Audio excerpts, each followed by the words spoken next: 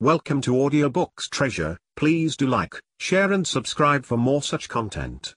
If you would like to have any particular book in audiobook format, please let us know in the comment section. Thank you. A modest proposal for preventing the children of poor people in Ireland from being a burden on their parents or country, and for making them beneficial to the public.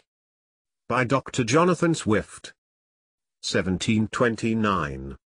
It is a melancholy object to those who walk through this great town, or travel in the country, when they see the streets, the roads, and cabin doors crowded with beggars of the female sex, followed by 3, 4, or 6 children, all in rags, and importuning every passenger for an alms.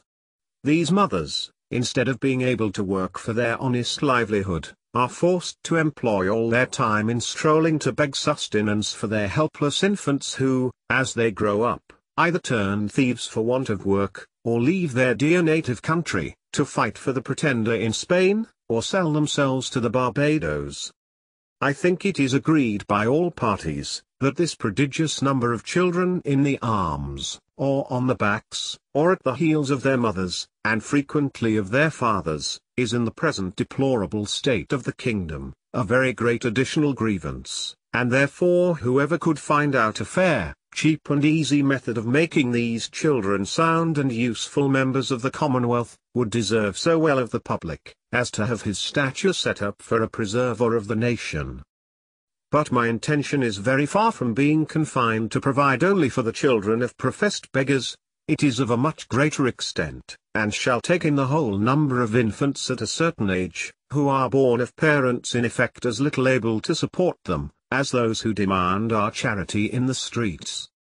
As to my own part, having turned my thoughts for many years upon this important subject, and maturely weighed the several schemes of our projectors, I have always found them grossly mistaken in their computation. It is true, a child just dropped from its stam, may be supported by her milk, for a solar year, with little other nourishment, at most not above the value of 2 shillings, which the mother may certainly get, or the value in scraps, by her lawful occupation of begging, and it is exactly at 1 year old that I propose to provide for them in such a manner, as, instead of being a charge upon their parents, or the parish, or wanting food and raiment for the rest of their lives, they shall, on the contrary, contribute to the feeding, and partly to the clothing of many thousands. There is likewise another great advantage in my scheme, that it will prevent those voluntary abortions, and that horrid practice of women murdering their bastard children, alas, too frequent among us, sacrificing the poor innocent babes, I doubt, more to avoid the expense than the shame, which would move tears and pity in the most savage and inhuman breast. The number of souls in this kingdom being usually reckoned 1,5 million, of these I calculate there may be about 200,000 couple, whose wives are breeders, from which number I subtract 30,000 couple, who are able to maintain their own children, although I apprehend there cannot be so many under the present distresses of the kingdom, but this being granted, there will remain 170,000 breeders. I again subtract 50,000, for those women who miscarry, or whose children die by accident or disease within the year. There only remain 120,000 children of poor parents annually born. The question therefore is, how this number shall be reared and provided for, which, as I have already said, under the present situation of affairs, is utterly impossible by all the methods hitherto proposed. For we can neither employ them in handicraft or agriculture, they neither build houses, I mean in the country, nor cultivate land. They can very seldom pick up a livelihood by stealing till they arrive at 6 years old, except where they are of towardly parts, although I confess they learn the rudiments much earlier, during which time they can however be properly looked upon only as probationers, as I have been informed by a principal gentleman in the county of Cavan, who protested to me, that he never knew above 1 or 2 instances under the age of 6, even in a part of the kingdom so renowned for the quickest proficiency in that art. I am assured by our merchants, that a boy or a girl, before 12 years old, is no saleable commodity, and even when they come to this age, they will not yield above £3, or £3.50 a crown at most, on the exchange, which cannot turn to account either to the parents or kingdom, the charge of nutriments and rags having been at least 4 times that value. I shall now therefore humbly propose my own thoughts, which I hope will not be liable to the least objection. I have been assured by a very knowing American of my acquaintance in London, that a young healthy child well nursed, is, at a year old, a most delicious nourishing and wholesome food, whether stewed, roasted, baked, or boiled, and I make no doubt that it will equally serve in a fricassee, or a ragout. I do therefore humbly offer it to public consideration, that of the 120,000 children, already computed, 20,000 may be reserved for breed, whereof only 1/4 part to be males, which is more than we allow to sheep, black cattle, or swine, and my reason is, that these children are seldom the fruits of marriage, a circumstance not much regarded by our savages, therefore, 1 male will be sufficient to serve 4 females. That the remaining 100,000 may, at a year old, be offered in sale to the persons of quality and fortune, through the kingdom, always advising the mother to let them suck plentifully in the last month, so as to render them plump, and fat for a good table. A child will make 2 dishes at an entertainment for friends, and when the family dines alone, the fore or hind quarter will make a reasonable dish, and seasoned with a little pepper or salt, will be very good boiled on the 4th day, especially in winter. I have reckoned upon a medium, that a child just born will weigh 12 pounds, and in a solar year, if tolerably nursed, increaseth to 28 pounds. I grant this food will be somewhat dear, and therefore very proper for landlords, who, as they have already devoured most of the parents, seem to have the best title to the children. Infant's flesh will be in season throughout the year, but more plentiful in March, and a little before and after, for we are told by a grave author, an eminent French physician, that fish being a prolific diet, there are more children born in Roman Catholic countries about 9 months after Lent, than at any other season. Therefore, reckoning a year after Lent, the markets will be more glutted than usual, because the number of popish infants is at least 3 to 1 in this kingdom, and therefore it will have one other collateral advantage, by lessening the number of papists among us. I have already computed the charge of nursing a beggar's child, in which list I reckon all cottagers, labourers, and 4/5 of the farmers, to be about 2 shillings per annum, rags included, and I believe no gentleman would repine to give 10 shillings for the carcass of a good fat child, which, as I have said, will make 4 dishes of excellent nutritive meat, when he hath only some particular friend, or his own family to dine with him. Thus the squire will learn to be a good landlord, and grow popular among his tenants. The mother will have 8 shillings neat profit, and be fit for work till she produces another child. Those who are more thrifty, as I must confess the times require, may flay the carcass, the skin of which, artificially dressed, will make admirable gloves for ladies, and summer boots for fine gentlemen. As to our city of Dublin, shambles may be appointed for this purpose, in the most convenient parts of it, and butchers we may be assured will not be wanting, although I rather recommend buying the children alive, and dressing them hot from the knife, as we do roasting pigs. A very worthy person, a true lover of his country, and whose virtues I highly esteem, was lately pleased in discoursing on this matter, to offer a refinement upon my scheme. He said, that many gentlemen of this kingdom, having of late destroyed their deer, he conceived that the want of venison might be well supplied by the bodies of young lads and maidens, not exceeding 14 years of age, nor under 12, so great a number of both sexes in every county being now ready to starve for want of work and service, and these to be disposed of by their parents if alive, or otherwise by their nearest relations.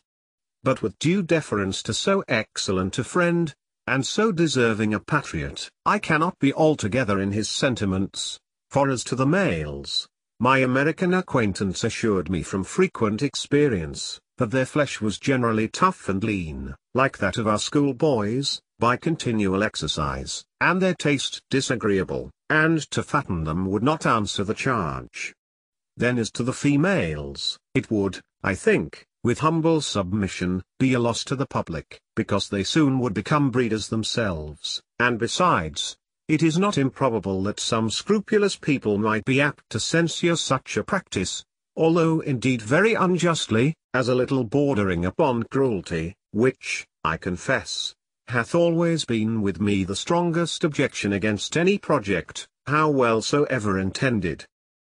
But in order to justify my friend, he confessed, that this expedient was put into his head by the famous Sulmanuza, a native of the island Formosa, who came from thence to London, above 20 years ago, and in conversation told my friend, that in his country, when any young person happened to be put to death, the executioner sold the carcass to persons of quality, as a prime dainty, and that, in his time, the body of a plump girl of 15, who was crucified for an attempt to poison the emperor, was sold to his Imperial Majesty's Prime Minister of State, and other great mandarins of the court in joints from the gibbet, at 400 crowns. Neither indeed can I deny, that if the same use were made of several plump young girls in this town, who without one single groat to their fortunes, cannot stir abroad without a chair, and appear at a playhouse and assemblies in foreign fineries which they never will pay for, the kingdom would not be the worse.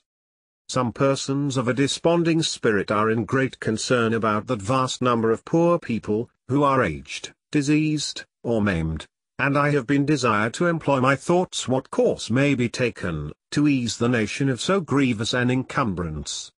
But I am not in the least pain upon that matter, because it is very well known, that they are every day dying, and rotting, by cold and famine, and filth, and vermin, as fast as can be reasonably expected. And as to the young laborers, they are now in almost as hopeful a condition. They cannot get work, and consequently pine away from want of nourishment, to a degree, that if at any time they are accidentally hired to common labor, they have not strength to perform it, and thus the country and themselves are happily delivered from the evils to come. I have too long digressed, and therefore shall return to my subject. I think the advantages by the proposal which I have made are obvious and many, as well as of the highest importance. For first, as I have already observed, it would greatly lessen the number of papists, with whom we are yearly overrun, being the principal breeders of the nation, as well as our most dangerous enemies, and who stay at home on purpose with a design to deliver the kingdom to the pretender, hoping to take their advantage by the absence of so many good Protestants, who have chosen rather to leave their country, than stay at home and pay tithes against their conscience to an episcopal curate. Secondly, the poorer tenants will have something valuable of their own, which by law may be made liable to a distress, and help to pay their landlord's rent, their corn and cattle being already seized, and money a thing unknown. Thirdly, whereas the maintenance of 100,000 children, from 2 years old, and upwards, cannot be computed at less than 10 shillings apiece per annum, the nation's stock will be thereby increased £50,000 per annum, besides the profit of a new dish, introduced to the tables of all gentlemen of fortune in the kingdom, who have any refinement in taste. And the money will circulate among ourselves, the goods being entirely of our own growth and manufacture. Fourthly, the constant breeders, besides the gain of 8 shillings sterling per annum by the sale of their children, will be rid of the charge of maintaining them after the first year. Fifthly, this food would likewise bring great custom to taverns, where the vintners will certainly be so prudent as to procure best receipts for dressing it to perfection, and consequently have their houses frequented by all the fine gentlemen, who justly value themselves upon their knowledge in good eating, and a skilful cook, who understands how to oblige his guests, will contrive to make it as expensive as they please. Sixthly, this would be a great inducement to marriage, which all wise nations have either encouraged by rewards, or enforced by laws and penalties. It would increase the care and tenderness of mothers towards their children, when they were sure of a settlement for life to the poor babes, provided in some sort by the public, to their annual profit instead of expense. We should soon see an honest emulation among the married women. Which of them could bring the fattest child to the market? Men would become as fond of their wives, during the time of their pregnancy, as they are now of their mares in foal, their cows in calf, or sows when they are ready to farrow, nor offer to beat or kick them, as is too frequent a practice, for fear of a miscarriage. Many other advantages might be enumerated. For instance, the addition of some 1,000 carcasses in our exportation of barreled beef, the propagation of swine's flesh, and improvement in the art of making good bacon, so much wanted among us by the great destruction of pigs, too frequent at our tables, which are no way comparable in taste or magnificence to a well-grown, fat yearling child, which roasted whole will make a considerable figure at a Lord Mayor's feast, or any other public entertainment. But this, and many others, I omit, being studious of brevity. Supposing that 1,000 families in this city would be constant customers for infants' flesh, besides others who might have it at merry meetings, particularly at weddings and christenings, I compute that Dublin would take off annually about 20,000 carcasses, and the rest of the kingdom, where probably they will be sold somewhat cheaper, the remaining 80,000. I can think of no one objection that will possibly be raised against this proposal, unless it should be urged that the number of people will be thereby much lessened in the kingdom. This I freely own, and was indeed one principal design in offering it to the world. I desire the reader will observe, that I calculate my remedy for this one individual kingdom of Ireland, and for no other that ever was, is, or, I think, ever can be upon earth. Therefore let no man talk to me of other expedients, of taxing our absentees at 5 shillings a pound, of using neither clothes, nor household furniture, except what is of our own growth and manufacture, of utterly rejecting the materials and instruments that promote foreign luxury, of curing the expensiveness of pride, vanity, idleness, and gaming in our women, of introducing a vein of parsimony, prudence and temperance, of learning to love our country, wherein we differ even from Laplanders, and the inhabitants of Topinamboo, of quitting our animosities and factions, nor acting any longer like the Jews, who were murdering one another at the very moment their city was taken, of being a little cautious not to sell our country and consciences for nothing, of teaching landlords to have at least one degree of mercy towards their tenants. Lastly, of putting a spirit of honesty, industry, and skill into our shopkeepers, who, if a resolution could now be taken to buy only our native goods, would immediately unite to cheat and exact upon us in the price, the measure, and the goodness, nor could ever yet be brought to make one fair proposal of just dealing, though often and earnestly invited to it.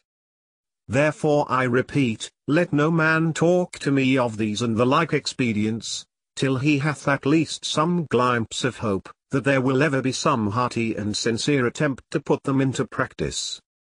But, as to myself, having been wearied out for many years with offering vain, idle, visionary thoughts, and at length utterly despairing of success, I fortunately fell upon this proposal, which, as it is wholly new, so it hath something solid and real, of no expense and little trouble, full in our own power, and whereby we can incur no danger in disobliging England. For this kind of commodity will not bear exportation, and flesh being of too tender a consistence, to admit a long continuance in salt, although perhaps I could name a country, which would be glad to eat up our whole nation without it.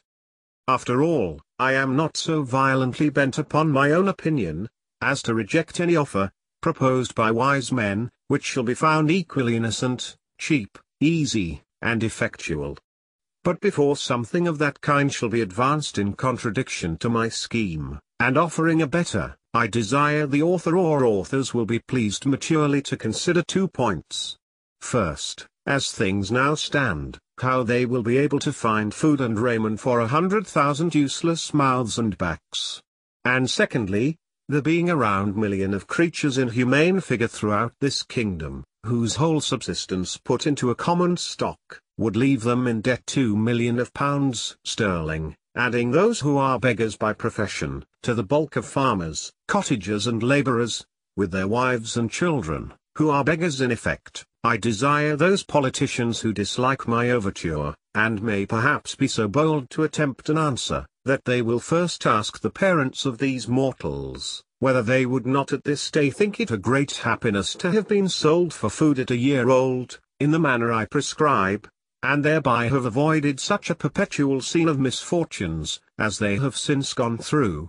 by the oppression of landlords, the impossibility of paying rent without money or trade, the want of common sustenance, with neither house nor clothes to cover them from the inclemencies of the weather, and the most inevitable prospect of entailing the like, or greater miseries, upon their breed forever.